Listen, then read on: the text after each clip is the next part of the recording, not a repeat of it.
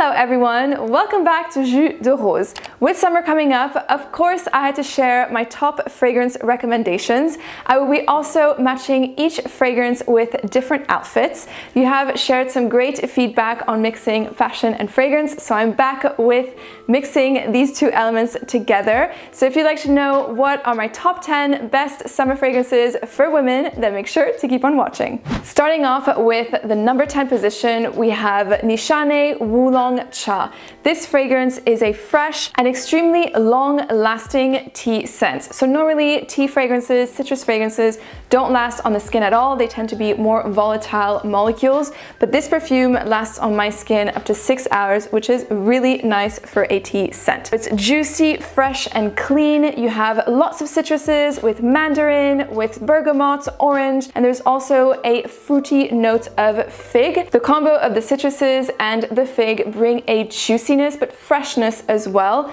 which I really enjoy. And overall, this fragrance is quite a calm and relaxing scent. So picture this, you have woken up at dawn before everyone else and you are just about to watch the sunrise with a view on the sea. You made yourself a cup of oolong tea. That's the kind of like peacefulness and relaxing feeling that I get from this perfume. It is beautiful. So the way that I would pair this fragrance is with a flowy dress that is breathable, because it's likely you'll be wearing Wulong Cha when it is very hot outside. The color of this dress is gorgeous and I love the detailing. It is so pretty, very delicate, just like the fragrance. Next, we have a very popular summer scent, well, at least in France, because it's associated with a dry oil. It is Prodigieux Le Parfum by Nuxe.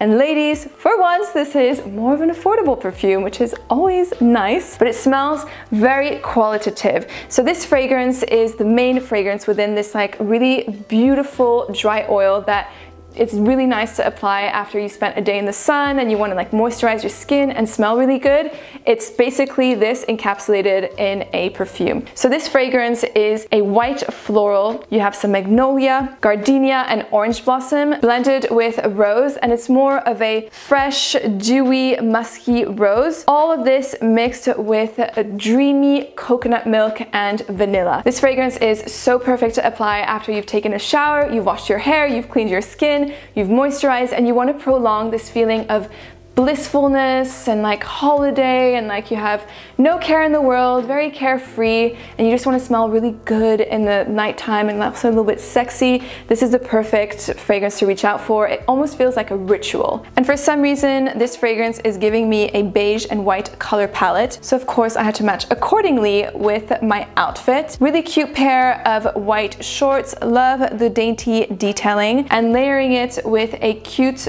beige crochet crop top, and finishing off with some cowboy boots, because why not? Next, we have a floral fruity fragrance by Jean-Paul Gaultier. It is La Belle, Fleur terrible.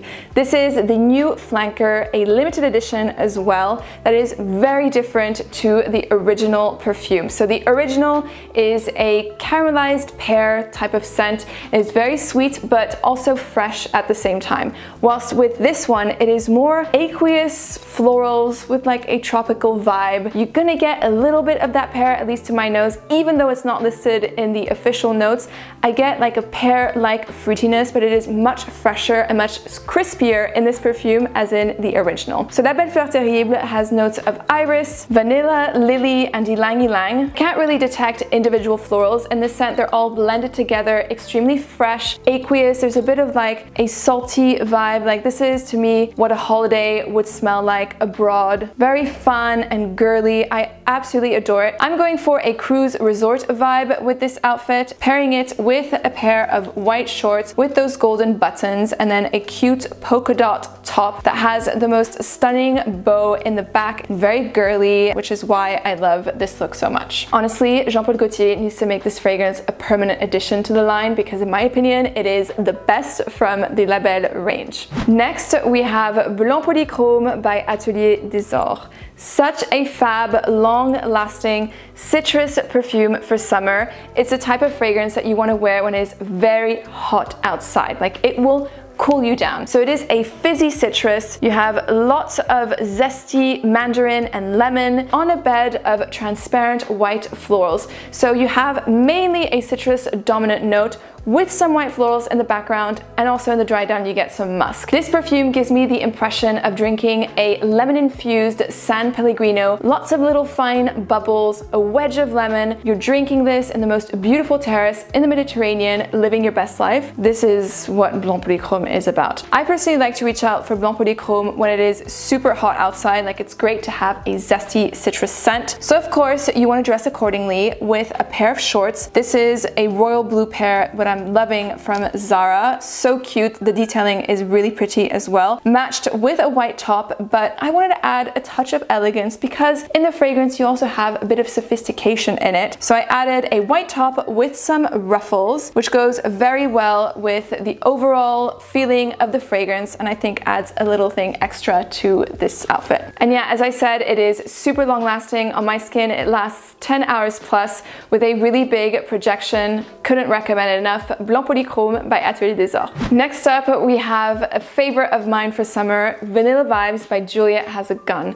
This is the most addictive, salty vanilla fragrance. It's so good, and it's the type of vanilla that you want to wear in the summertime. It has that feeling of being at the beach all day, you're tanning, you're applying this like coconut scented lotion mixed with the saltiness of the air. You're by the sea, you're taking dips in and out of the sea during the afternoon. That is the kind of impression I get with Vanilla Vibes. It is so good. Not the most complex smelling vanilla perfume, but I really enjoy wearing this scent, and I love layering it with another fragrance I will be talking about in this video, which you probably already know of because I always recommend this combo. So I rarely wear this perfume alone. I always like to layer it with other fragrances because it is quite a linear perfume, so it's going to smell the same when you first apply it to many hours later. It is great for layering.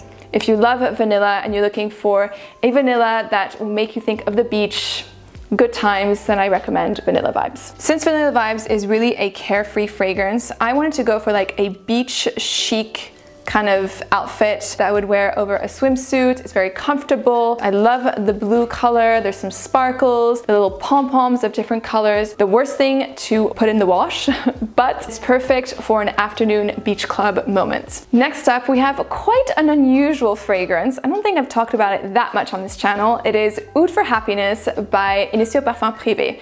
Very different to Oud for Greatness. The two couldn't be more polar opposites.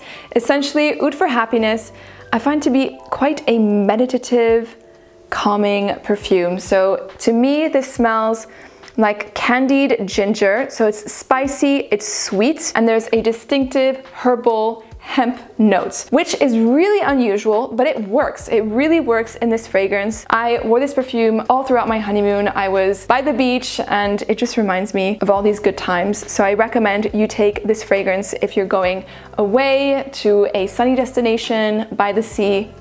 This is perfect. I would pair it with a bohemian type flowy dress. Again, comfort is key here. I'm loving those earthy color tones. It's giving me like relaxing jungle vibes with a pineapple smoothie in hand. Like, this is the kind of thing I want to be thinking of when I'm wearing this scent and also wearing this outfit. Number 4, we have Moonlight in Heaven by Kilian. I included this fragrance in one of the more long-lasting fresh fragrances. If you're looking for like something that clings to the skin, again, this is a really great one to reach out for. A juicy, tangy, mango fragrance with lactonic accents. Imagine like an overly ripe mango squeezing all of that juice and mixing it with the most creamy coconut milk that you could ever find. It is very unisex, bang in the middle. You can totally share this fragrance with your partner. It doesn't lean feminine or masculine. It's really in the middle. Such a addictive perfume, and I would pair this fragrance with an all orange outfit to reflect the mango with some like pinky notes too. I love this blazer, the little feathers. Like, I'm basically feeling like I'm a bird of paradise. I can totally imagine that, like a bird of paradise flying around the Amazon rainforest. Like, this is what I'm going for with this outfit. Okay, for those of you who are looking for the ultimate summer gourmand, it's also a new release. I would recommend you go for Blanche Bête by Liquide Imaginaire. Can we just take a moment? This fragrance is incredible, and I would recommend it for those of you who like ultra milky lactonic fragrances such as Milk from Commodity or Rolling in Love by Kilian. this fragrance is going to be right up your alley. So it has notes of tuberose, jasmine, cacao, vanilla, tonka bean. Honestly, to me, this smells like a really rich cacao butter mixed with coconut milk. It is so delicious, very sexy as well. You can wear it during the day, but I would recommend wearing this during the nighttime. In fact, I'm gonna spray it right now. It is so good. And on my skin, it lasts around 7 hours, which really isn't that bad. I've worn it a few times and I've already received compliments on it. So clearly people seem to be drawn to this like milky, coconutty, chocolatey thing going on. And the way that I would wear this fragrance in terms of mixing it with fashion, I would pair it up with white tailored pants. This is if I would be wearing this fragrance during nighttime, maybe on date night or something like that. You can have like a little blazer on top as well, but then you remove the blazer to reveal the crochet top that I was wearing earlier. I like the contrast between the two. It's like very chic at the bottom, but then party at the top, all whilst keeping it classy. Very chic, timeless look. Such a great perfume. I highly recommend it. You can find it at Jovois, and no, this isn't sponsored at all. I just love shopping at Jovois, especially because they have a ton of samples of like higher end niche fragrances that are more difficult to find. So I'll put a link to that down below if you're interested in this perfume.